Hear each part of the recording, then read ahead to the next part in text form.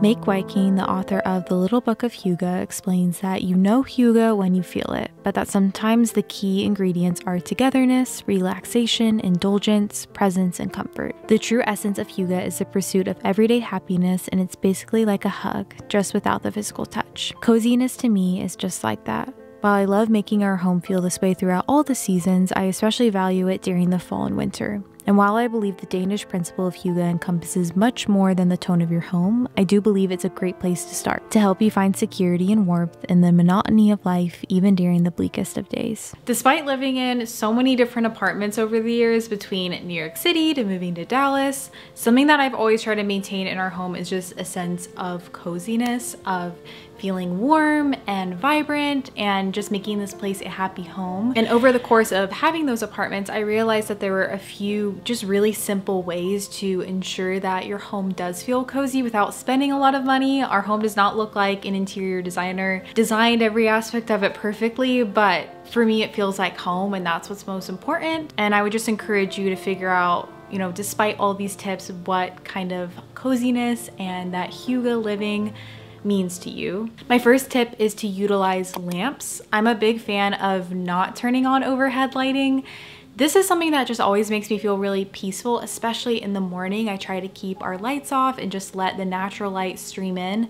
We have one lamp in our living room that I like to turn on. It's also really warm and it just makes the place feel really cozy. And throughout the day, whenever I can, turn off those overhead lights and just keep the natural lighting, keep the lamps on, I find that our place just feels a lot more homey. Keeping blankets on the couch as opposed to being stored away. This is something that I like to do, especially when guests come over. There's something about just seeing a couch where you know that there are blankets on it, as opposed to kind of having to ask, you know, where are the blankets? I'm kind of feeling chilly.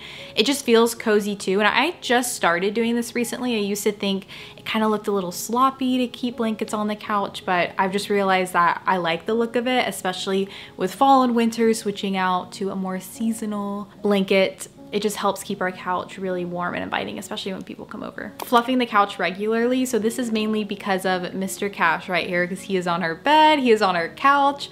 And so our couch definitely looks more lived in. I personally like it. I think a couch is meant to be lived in, but I do like to go regularly and vacuum it and fluff it just to give it more of a cushiony look, if that's the right word for it. And I always find that it's a simple thing to do that also ensures that your place feels clean and welcoming. Playing cozy ambiance videos on YouTube. This is something that I just started doing because we were in Austin visiting some friends, and our friend was talking about how he loves to put these on his TV when he's studying. And I realized when I got home, like, hey, I spend so much time here working from home. It would be nice just to play one of these. Essentially, you just search on YouTube and you can search cozy ambiance and whatever you want, a cityscape, skyline, a coffee shop, a garden. They have all of them, and they're so beautiful to watch and great if you're just trying to not listen to a podcast or YouTube video. You kind of want to tune off, but it gives your place just a really cozy environment. Burning candles. I love candles, and I know there's kind of mixed feelings about candles. I know I don't personally use the ones that are the most non-toxic or safe, and so I would like to ideally switch to more unscented candles that aren't going to put toxic things into our air. Something I love to do when we first got married is just always eat at our dinner table. I grew up just always having dinners at the table, and it's been nice, you know, whenever we can, to sit down at the dinner table, light our candles, make it just kind of a dreamy, romantic look. And I'm all about romanticizing small things, and so I think incorporating candles in your bathroom, maybe when guests come over too, it does make your place just feel so much more cozy. Incorporating string lights. So right now we're in an apartment. There aren't a ton of places where I feel like we could put these, but on our balcony we have string lights, and around 7 o'clock when it starts to get darker, I always turn them on, and I just love the look of having those on. It looks so beautiful as the sun is setting, and one day when we have a backyard, I would love to string lights in our backyard and wherever we can. I mean, we're still finishing up the bedroom right now, but I feel like I would love to put them in here too. I just think that they look so beautiful, especially if you get those fairy lights. It definitely gives things just a really warm ambiance. Keeping fresh flowers. So I'm not saying you have to buy fresh flowers every single day by any means. Every single week, even if you just get dried flowers, something that I love to do is have dried florals in the fall time. I think that looks just really beautiful for fall time, but every now and then I do think that adding fresh flowers just makes your home feel so much more homey. And I love to hit up Trader Joe's. It's my favorite to get flowers because I find they last really long, they're more affordable, you can make your own bouquet, and it's just a simple pick-me-up that can maybe cost like $5. Keeping your space tidy. This is something that I always really like to do. I don't do it perfectly. Our bedroom is kind of chaotic right now, but the point is it stresses me out, and so I can't wait until this place can be tidy.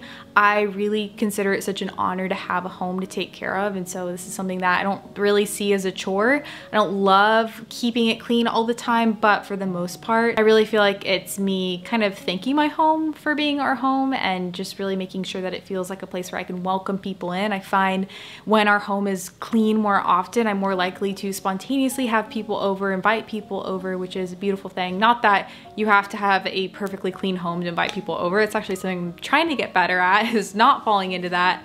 But I know I'm more likely to welcome people in when that is the case. This is one of the only kind of purchasing things, but I love the look of linen bedding. There's something about it that it is just so dreamy. I personally get hot when I sleep, and so I also like that it's really breathable. It washes well. I find the more you wash it, the softer it gets. It just lasts a while. I have a linen duvet cover from Amazon on my storefront that I really like. It's a bit more affordable, but of course you could go up way in price point and get a really, really quality, nice duvet cover. We just have a duvet on our bed. Our sheets aren't actually linen. I'd love to have linen sheets too, but I really do love the feeling of our linen bedding. I feel like you spend so much time sleeping, so it's nice to have a bed that just feels cozy. And on the topic of bedding, something that I also really like is sleeping without a top sheet.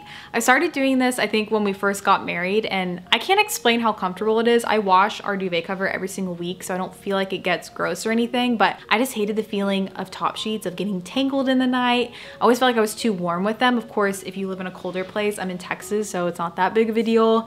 You may need to keep your top sheet on, but there's something about just not having that top sheet that makes your bed feel so cozy. Keeping your windows open, this is another thing. I love the feeling of opening our blinds in the morning. I don't always close them in the evening because we are in a high rise and there's not really a need to, but there's something about waking up and opening the blinds that's so refreshing and kind of solidifies the fact that it's the morning time, it's time to wake up.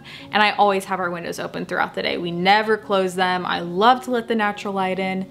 It just really is a mood booster and does make your space feel a lot more warm because literally the sun is coming into your home. Not curating your bookshelves. So this is one I haven't really seen much anywhere. I love the look of a bookshelf that just looks used, where it's books that you've actually read, not necessarily books that all have to look a certain way. It's mismatched, there's stuff everywhere. I just love the look of it. I think it's really beautiful. We have one bookshelf by our TV that I would say is a bit more curated, but it's still items that I have had for a while. I didn't go out and buy books for the sake of posing them a certain way, which is fine if that's your style too. I think this is all about finding what works for you. But I personally love the look of like a cozy bookshelf of just memories and books you've read, where people could come over and see your bookshelf and say, oh, how did you like this book? Was it good? I think it looks nice, and I like that aspect of our home. Incorporating plants. If you've been here for a while on my channel, you know I love plants. We have a fiddle leaf, a few plants that are up on our little shelf. We have our balcony planter, and there's just something about having plants everywhere that does make your home feel more alive.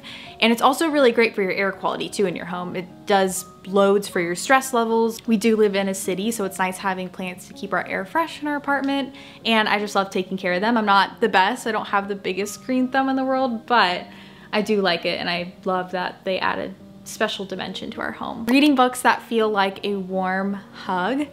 Reading is something that I go back and forth on. Sometimes I love it, sometimes I don't, but the feeling of reading specifically a novel, especially something that's like a coming of age novel, fantasy, or just something that you can get lost in, I find does wonders for your soul. And it's also just nice to enjoy within your home. Right now I'm reading A Tree Grows in Brooklyn. It's probably my favorite book. I love the way that Betty Smith writes. It's just such a great read, and I love the coming of age story of it, and I think it's a really sweet read, and it's really made me enjoy my home more just getting to read that in our house. There's just something about it that I think is really special, especially in those fall and winter months of cozying up with some coffee and reading a good book, especially one that does help you get lost. Adding eucalyptus to your shower. This is something that I love to do, and you don't have to go out and buy new eucalyptus every week. I will say it's nice that first week, whenever you have a hot steamy shower, it really fumes up the shower and makes it smell so nice. But after that, it just dries out and looks really pretty. I haven't had any issues with mold or anything.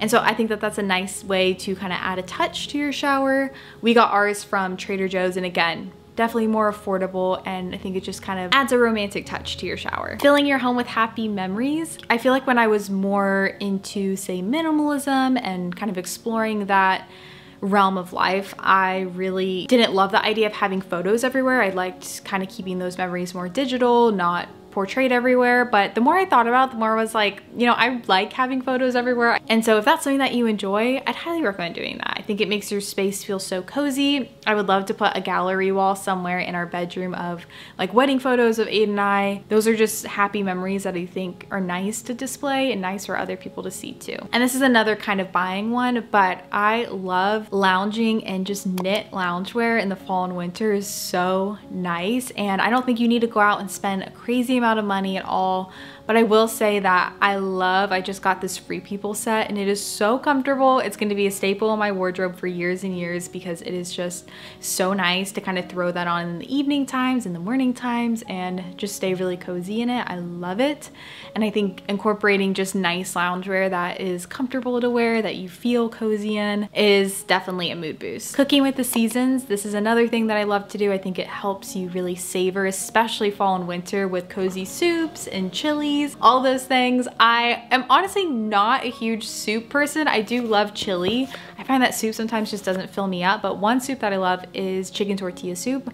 Always love making that. I love romanticizing my dinners, pouring myself some kombucha, making it a whole thing is so nice, and it's always something that I like to do more in the fall and winter. Learning to indulge at home. This is something that I love to do. I love taking just small things that might be ordinary or mundane and making them really special, like taking baths in the wintertime, reading a book on your couch, making yourself a special coffee, cooking. These are all things that I think you can really enjoy if you elevate them a little bit and really make them something to savor and appreciate, and realize that you don't always have to be going out and doing something to be having fun, that you can also have fun within the confines of your home too. And lastly is just to prioritize warmer lighting. I can't believe I'm saying this because I feel like when I was younger, I used to love the look of less yellow tone lights. I just never really liked like that look over there. But now the older that I get, the more I love the kind of harsh yellow light. There's something about it where I just really love the way that it makes me feel,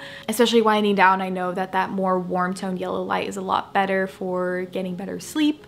And so I love having those in our bedroom. I love having it out in our living room. And especially when we have a house one day, I'm definitely gonna switch out all those light bulbs and have all the warm lighting. And that's it. That is everything I have to share. Let me know down below if you have any kind of simple changes you like to make to your home to make it feel more cozy. I would definitely be interested in hearing. And thank you for being here. I appreciate you guys so much. I'm so excited to just keep sharing videos throughout these more warmer and cozier months, and really thankful that I get to spend it all with you. So I will catch you guys in my next video. Bye, friends.